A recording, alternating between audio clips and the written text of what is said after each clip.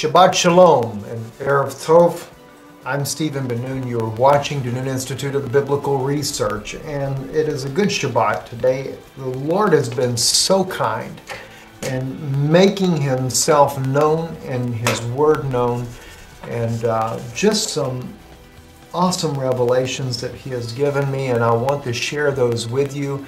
And some of it is things I've shared with you in the past, but some of it is a little bit new. It's kind of be something that we can just kind of combine together. So I want to take you, without further ado, to Psalm chapter 80.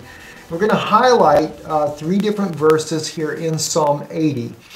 First, I'm just beginning with verse 1. We'll read verse 1 to 3. Give ear, O shepherd of Israel, thou that leadest Joseph like a flock, that thou dwellest between the cherubims. Shine forth before Ephraim and Benjamin. And Manasseh, stir up thy strength and come and save us. That's what he says here. Then verse 3 says, Turn us again, O God, and cause thy face to shine, and we shall be saved. Interesting, isn't it? Cause thy face to shine. Keep that in mind. Cause thy face to shine upon us, and we shall be saved. Let's drop down to verse 6. Thou makest us a strife unto our neighbors, and our enemies laugh among themselves. Verse 7. Turn us again, O God of hosts, and cause thy face to shine, and we shall be saved. Let's drop down to verse 17. Let thy hand be upon the man of thy right hand, upon the Son of Man, whom thou madest strong for thyself. Verse 18. So will not we go back from thee. Quicken us, and we will call upon thy name. Turn us again, O Lord God. Verse 19 of hosts. Cause thy face to shine, and we shall be saved.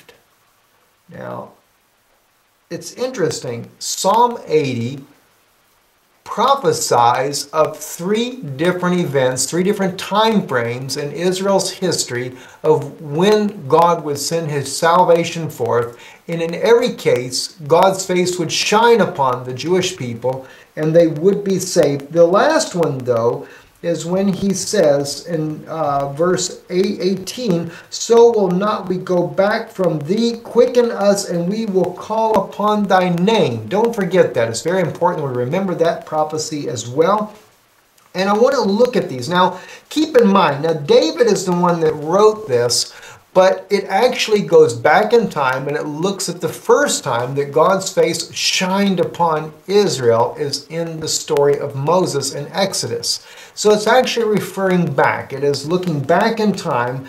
And we know that in Exodus 20, God first has Moses go up. He gives him the 10 Commandments, but not written on stone as of yet. He comes down, He relays this to the children of Israel. When He goes up again, this time He tarries for a while He's there.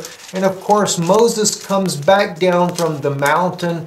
And when he does, he finds, as the Lord had told him already, He had prophesied to him that the children of Israel were not so much prophesying, but He was telling them that their sins, they had already gone away from God. They had turned aside. And he finds that they had made the golden calf with Aaron involved in this. And of course, Moses was angry. He breaks the commandments, which clearly is a prophecy that Israel would not believe Moses' first ministry. They rejected Moses in the first time that he comes. They break that covenant. But, so therefore he comes down. We read nothing about Moses' face shining with the glory of God, though. But on the second return, this time Moses comes down. We read this and we find that his face doth shine. And this is in chapter 34. And the Lord said unto Moses, verse 1, Hew thee 2 tables of stone, like unto the first, and I will write upon these 2 tables the words that were in the first tables, which thou breakest, and be ready in the morning, and come up in the morning unto Mount Sinai, and present thyself there to me in the top of the mount. And no man shall come up with thee, neither let any man be seen throughout all the mount, neither let the flocks nor herds feed before that mount. Now, we know he goes up. God also, because Moses had asked to be able to see God, he wanted him to show him the way. Well, Christ is that way. We clearly know that. And God says that he would. He tells him that he will. He says, and I will declare my name when he comes. He said he would declare his name. And so when God hides Moses into the cleft of the rock, and as he passes by him, he shows him the back part of a man. And God goes forth declaring the divine name of God, Hashem, the Yod-He, Vav-He. As many people call it today, Yahweh, which is not correct. Clearly it is not correct. In fact, there is a prophecy where Moses, or a scripture that's never been fulfilled. Moses says to God, early on in Exodus, I think chapter 3, he says, they will ask me, what is your name? Ma Shemo. He says, what do I tell them? And of course, God says at that time, tell them, Ihaye Asha Ihaye Shelachani. I am that which I will be, has sent thee unto you. And that's what he was to declare to them, but not his divine name. It was letting you know that he will be. He will prove who he is, but that would be at a future date. And clearly, nowhere in Scripture do we ever find where the children of Israel actually asked Moses, what is God's divine name? They don't ask. So the Scripture was never fulfilled. And yet, we're finding, even according to Psalm chapter 80 and verse 18, quicken us, we will call upon thy name. This is going to be at the third time that God's face is to shine upon them that would bring salvation. So, at any rate, and we also see another scripture that is not fulfilled, and this is in chapter 34, verse 10, and this is God speaking to Moses. Actually, let's back into verse 9, and he said, if now I have found grace in thy sight, O Lord, let my Lord, I pray thee, go among us, for it is a stiff-necked people, and pardon our iniquity and our sin. Take us for thine inheritance. And he said, behold, I make a covenant before all thy people. I will do marvels such as I have not been done in all the earth, nor in any nation. And all the people among which thou art shall see the work of the Lord. That's God's divine name. For it is a terrible thing that I will do with you. Speaking directly to Moses. Now, he's already done the plagues in Egypt.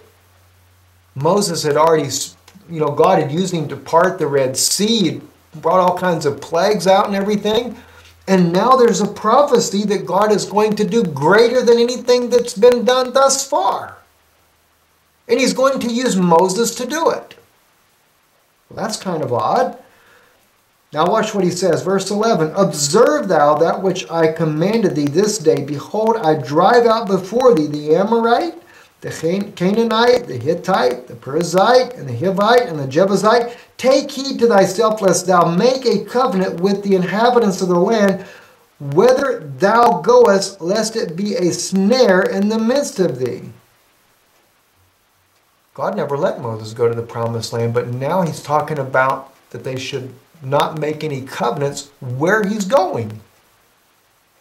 So God has promised Moses that he will go to this promised land, but yet later we find that God says that he's not going in, because why? He smote the rock in his anger when God told him to speak to the rock. Now that was two different events. The first time he was commanded to smite the rock that it bring forth its waters with the children of Israel to judge the rock. The elders of Israel were to judge that rock, which was a foreshadowing Christ, that the Levites, the priests, would be the ones that would judge Christ when he would come, and then they would smite him, that the waters of life could come forth. See, my rabbinical brethren, this is why our forefathers rejected him.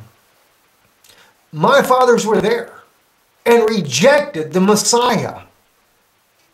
But it was in order to bring forth life. And those critics I see constantly blaming the Jews out here, you put your comments out there saying that, how can you listen to Jews? They rejected Christ, but they were blinded for your sake. Otherwise, there would be no life for the Gentiles. God had to blind them in order for him to turn to the Gentiles. So just keep that in mind there. So anyway, but he says, but you shall destroy their altars, break their images, and cut down their groves. Did we miss something here? This is God directly. Let me pull this up for you here. I really want you to be able to see this here. Let me take it. Exodus 33. I'm going to pull it up in the Hebrew for you. It's very, very important that we don't miss this here. But God is speaking to Moses directly. He's not speaking to someone else. We're in 34, verse, what was that verse?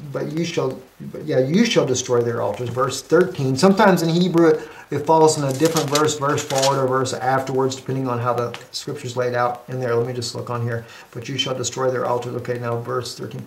Yod Gimel is the verse that's in Kiev. Yeah, looking at several of the verses here in the Hebraic language, even if you go back to verse 12, Hishameh lecha, take heed to thyself, or to yourself. He is speaking specifically to Moses. It is a singular.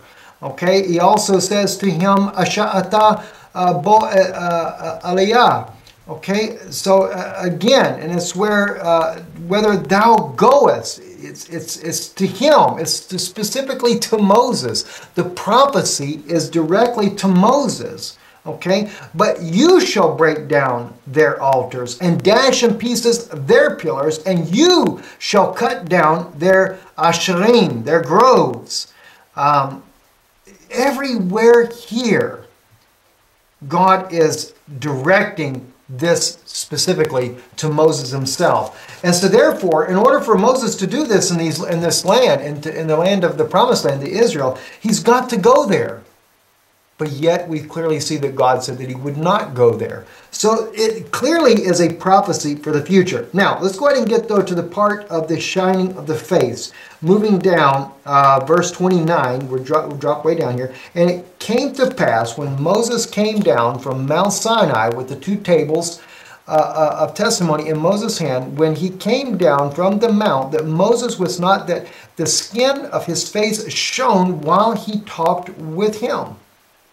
That's why he was talking with the Lord. His face was shining. And when Aaron and all the children of Israel saw Moses, behold, the skin of his face shone. It was glowing. It was literally projecting out. In Hebrew, it's like the glow just emanated out from him. And not just, it was supernatural, but it was very visible supernatural. And his skin and his face shone, and they were afraid to come nigh to him. And Moses called unto them, and Aaron and all the rulers of the congregation returned to him. And Moses talked with them. And afterward all the children of Israel came nigh, and he gave them the commandment, all that the Lord had spoken with him in Mount Sinai, and till Moses had done speaking with them, and put a veil on his face. But when he went before the Lord, he took the veil off. Now this is Psalm 80. This is the first one. Even though David is speaking of it as a future, it is actually the first time that we can find biblically where God's face did shine upon Israel, and it was salvation. And again, we go back to it. Before Ephraim and Benjamin and Manasseh, stir up thy strength and come and save us. Turn us again, O God, and cause thy face to shine, and we shall be saved. And naturally, he did. He saved them. And of course, interestingly enough, even Manasseh, Benjamin, and Ephraim were all there at that time. But we go down to verse 7, verse 6 and 7 in the book of Psalms says, Thou makest us strife unto our neighbors, and our enemies laugh among themselves. Well, the time when Yeshua came, they had become a laughing stock. They had already been pretty much conquered by the Romans, and they were a laughing stock. So he says, Turn us again, O God, and of hosts, and cause thy face to shine, and we shall be saved. And did God do it? Yes, he did. We find in Matthew chapter 17, and after 6 days Jesus taketh Peter, James, and John, his brother, and bringeth them up into an high mountain apart, and was transfigured before them, and his face did shine as the sun, and his raiment was white as the light. And behold, there appeared unto them Moses and Elijah, or Elias, talking with him.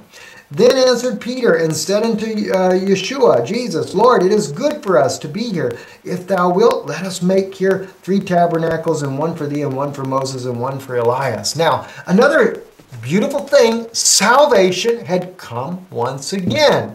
And this time it was Yeshua that was shining. And it also shows who Moses was actually talking to on Mount Sinai. He was talking to none other than what you see. Yeshua in the human body was the Son of God, but on Mount Transfiguration, excuse me, not on Mount Transfiguration, but at Mount Sinai, that was who was standing there with Moses when he saw the back part of a man. Because you got to remember, the Father is invisible, and no one can see the Father. But he let him see the back part of a man. And what did he do? He went and declared the name of Almighty God. That's also signifying Moses' second ministry when he returns again. Remember, the first time Moses comes with the commandments, that he breaks them because the children of Israel has caused the commandment of God to be broken, and they do not receive it. The same with Christ. They never received it. They didn't receive Moses' first ministry. But God said a strange thing to Moses. In Exodus, he makes this statement here, and I'm just paraphrasing for you. He says, if they do not believe the voice of the first sign, they shall believe the voice of the latter sign. Now, the voice of the sign was not the same thing as when Moses shows the stick turning to a serpent in his hand to leprosy. It's after those 2 physical signs that he shows him, God says to Moses, if they don't believe the voice of the first sign, they shall believe the voice of the latter sign. And clearly, Israel did not believe when Moses came the first time. Not even in Exodus 20, when he comes and verbally gives the 10 commandments, Israel doesn't believe. They get into all kinds of mischief. He goes up, comes down with the commandments, and he breaks them because why? Israel did not believe, because God said, if they don't believe the voice of the first sign, and Moses was the voice of God to the people. Now, he said they will believe the voice of the latter sign. Well, the latter sign, or the latter rain, we might say, in the Hebrew language there, where God promises to send that message again, he comes again. This time, Moses will be believed. And clearly we find over here in Exodus 34 that God is going to send him again and do a work like's never been done before. A work of judgment, a work of wrath of Almighty God, greater than that of what he did in Egypt with Moses. Now that's God's words. And he doesn't say anything about sending Aaron with him. He says he's going to send Moses, and Moses will drive out the occupants. Moses will tear down the altars to Baal. And that's what's going to happen in Israel. He's coming back to tear down these altars. So we see that Yeshua was that one there. Now, I ran across the scripture when I was looking up this faces being shown. I was just trying to find it in the scripture. Where would it be? Because if clearly in Psalm 80, there's 3 different places where the Lord's face is asked to be shined upon them for salvation, then God will have 3 places where it's visible in the scripture. Moses is one, Christ was the other one. Let's go back and read Psalm 80 again, though. This one is in verse 18 and 19. Backing up to verse 17. Let thy hand be upon the man of thy right hand, upon the Son of Man, whom thou madest strong for thyself. So will not we go back from thee. Quicken us, and we will call upon thy name. Interesting. Well, when they go to call upon God's name, it's because they do ask Moses what his name is. And of course, the scripture says that God will reveal his divine name and says when he will do it. He will restore a pure language into the people that they may all be able to call upon his name. And that's what it says here. They'll call upon his name. Turn us again, O Lord God of hosts. Cause thy face to shine, and we shall be saved. Well, they were saved through Christ. That was where that second shining come. And of course, that was the shining of salvation. But another interesting place written in the scripture is in Daniel chapter 12. And let me take you to this one right here. This one really got my attention. We read verse 1, and at that time shall Michael stand up, the great prince, which standeth for the children of thy people. And there shall be a time of trouble, such as never was since there was a nation, even to that same time. And at that time thy people shall be delivered. Salvation is going to come to Israel at a time of trouble like never before. And we're about to see that in Israel very soon. Okay, every one that shall be found written in the book, and many of them that sleep in the dust of the earth shall awake, some to everlasting life, and some to shame and everlasting contempt. Now, it makes it sound like we're at the millennium, but we don't have a time of trouble like never before on the earth in the millennium. Notice, though, verse 3. This one really got me. And I've read it many times. I'm sure you have as well, but I never thought about it the way I thought about it today. In verse 3 it says, and they that be wise shall shine as the brightness of the firmament, and they that turn many to righteousness as the stars forever and ever. Could that be the ministry of the two witnesses? They come back shining. What caught my attention about it, it says, because the ones that are shining, that be wise and shall shine as the brightness of the firmament, and they that turn many to righteousness. The ones that are shining are the ones that turn many to righteousness. And when are they turning many to righteousness? When Israel is in a place where it's a time of trouble like never before in all the earth. Is it the ministry of the two witnesses right there? Could very well be. In fact, it looked like to me that that may be exactly so. Let's look at another place here. In Obadiah, beginning, let me take you back to verse 15. For the day of the Lord is near upon all the heathen. As thou hast done, it shall be done unto thee. Thy reward shall return upon thine own head. For as you have drunk upon my holy mountain, which is the Roman Catholic Pope, so shall all the heathen drink continually. Yea, they shall drink, and they shall swallow down, and they shall be as though they had not been. Now the heathen are the Gentiles, and it is the Roman Gentiles drinking on Mount Zion. But upon Mount Zion shall be deliverance, and there shall be holiness, and the house of Jacob shall possess their possessions. Interesting. Is it possible that the temple treasures are restored? Is it possible, too, that Ken Klein, that sent his video to me back a few years ago, asking me what I thought about this idea that the Temple Mount really was actually on Mount Zion, or right around that area around Mount Zion, and not on the Temple Mount? Could it be an agenda? Could it be a plot in order for them to build the third temple, not on the Temple Mount, not where it should be, but actually in another location that the Vatican owns? Well, maybe very well so. And could Israel once again possess their possessions? Good possibility as well that Rome, or somehow they may just mysteriously appear in some dig. Because Rome is very capable of moving those treasures and putting them in a place to make it look like that the temple actually sat there. And there's a great movement on trying to prove. Bob Cornuke is involved in that. Even Chuck Missler was in an interview with Bob Cornuke about that. Of course, I know Bob, know Chuck, even know Ken Klein, know all three of the men. But I'm wondering, is that just a plot? But nonetheless, the scripture will be fulfilled no matter what. So it says here, but upon Mount Zion shall be deliverance, and there shall be holiness, and the house of Jacob shall possess their possessions. And the house of Jacob shall be a fire, and the house of Joseph a flame, and the house of Esau for stubble. Interesting, isn't it?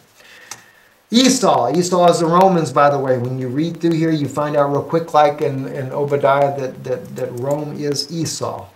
For the Lord hath spoken it, and they of the south shall possess the mount of Esau, and they of the plain of the Philistines, and they shall possess the fields of Ephraim. And the fields of Samaria and Benjamin shall possess Gilead. And the captivity of this host of the children of Israel shall possess that of the Canaanites, even into Zarephath, and the captivity of Jerusalem, which is the Seraphad, shall possess the cities of the south. Notice all these things that are being possessed. Didn't God say to Moses, you'll drive them out? Even naming some of the exact same names. But then verse 21, and saviors shall come up on Mount Zion to judge the mount of Esau, and the kingdom shall be the Lord. Saviors. Do you know that's in the plural in Hebrew? Moshim. I actually was thinking at one time that meant anointed, Moshechin, because it looks almost exactly the same, but it literally is. I double-checked that, I went back, so I stand corrected on that. It's actually from the word Yeshua, salvation, and it is there in the plural. Again, could it be the two witnesses? Because we know there's only one Savior, and that's Christ Jesus, Yeshua HaMashiach. But on Mount Zion, there are more than one. It's actually translated as deliverers. Very interesting. Well, we know that the two witnesses definitely come as a pair. And it only makes you wonder if Daniel is actually seeing the same thing in Daniel when as the face does shine. And just amazing to me. And they that be wise shall shine as the brightness of the firmament, and they that turn many to righteousness. Because we know the two witnesses are coming to turn ungodliness from Jacob and righteousness to Israel. Fulfilling Daniel 9, 24, 25, 26 there, where the sin of Israel will be pardoned and blotted out. Revelation 11, where we see that the two witnesses come and they bring all manner of plagues upon the earth and cast all kinds of things. Even Yeshua, they ask Yeshua. In fact, right after the Mount Transfiguration, where Yeshua's face does shine, they ask him, doesn't the scripture say that Elias must first come? Yeshua says he shall, puts it in the future, first come and restore all things. Now, John the Baptist was already dead when he says that. But then Jesus goes a little further and says, but I say unto you, he came already and did whatever was listed of him. See, John the Baptist, now he's talking about John the Baptist there, but it's not the Elias that comes in the future to restore all things. That's Elijah coming back, because the restoration of all things is when Israel recognizes her Messiah. And Elijah comes to do that with Moses with him.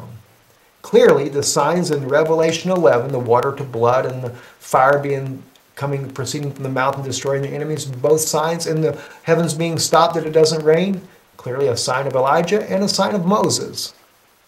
And God has clearly said, both men will be back. I'm Stephen Ben-Nun with the Nun Institute of Biblical Research. Shabbat Shalom, be blessed, enjoy your Shabbat, enjoy it in Him. Worship Him, praise Him, seek Him, for this is the day that He has made. God bless you. Thank you for being a part of this ministry. Thank you for supporting this ministry. We need your support, and we thank you for it, for your love and kindness and caring for us. And thinking of us. God bless you.